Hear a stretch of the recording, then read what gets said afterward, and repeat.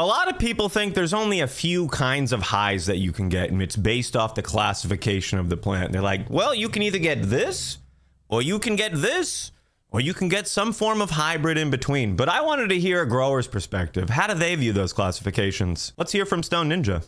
That's a long time. You could initiate veg time and grow it as big as you want, but the flowering time, you could only get a certain, certain strains to flower so fast. Since some of them they take like 16 weeks, 24 weeks, crazy amounts of time. Is it better when it takes 24 weeks? You would assume.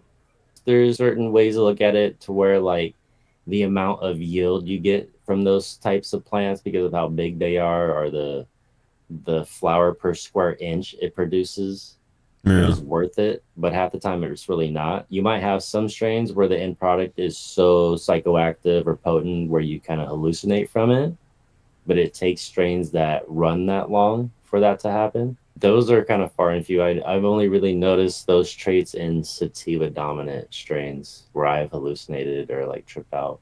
Not really. I've never really had a visual hallucination, but like a audio hallucination, like hearing. I've had that on weed before. Off of something that flowered for a long time or took a long time. Yeah, off of a more sativa dominant strain. Yeah.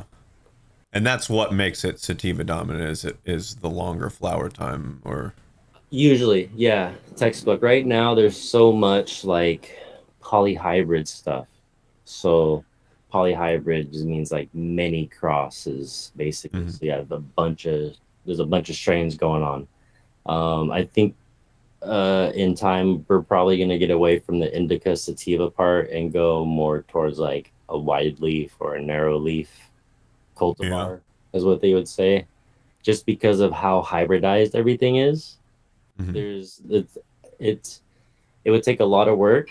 I don't want to say it's impossible, but it would take a lot of work to really find a true sativa or true indica these days. A lot of it's just mudded out. Even a lot of the things that are in rural areas in different countries, they get a hold of like American genetics or other mainstream genetics and bring it onto their farm that has been like to a point like almost like land race or urban land race for their environment, and they bring in other genetics that just kind of pollute that and take from that integrity.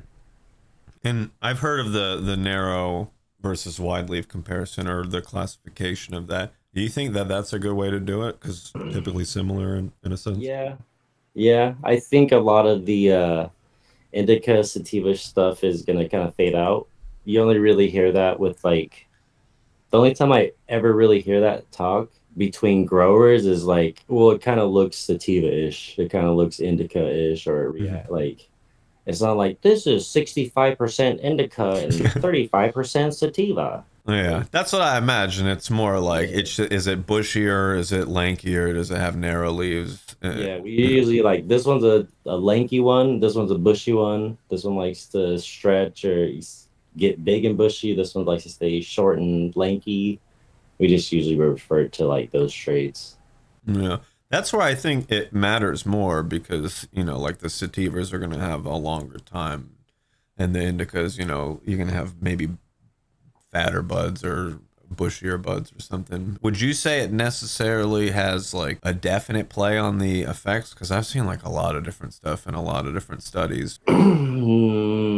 Through all my years of smoking, at the end of the day, it comes down to how that person is, as far as their as they are as a person, their metabolism, their tolerance. There's a lot of variables. I feel like it's not just the cannabis itself. I've had stuff where it's like, we'll call it a more indica dominant strain. I've smoked it with people, and they're like, bro, that was a good sativa, bro. I'm uppity and yada yada, and I'm like, okay, cool, man.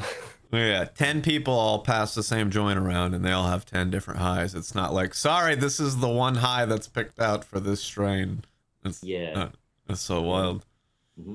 They want you to tell them how they're gonna feel before it happens. It's like, well, I don't know. Like, nobody knows.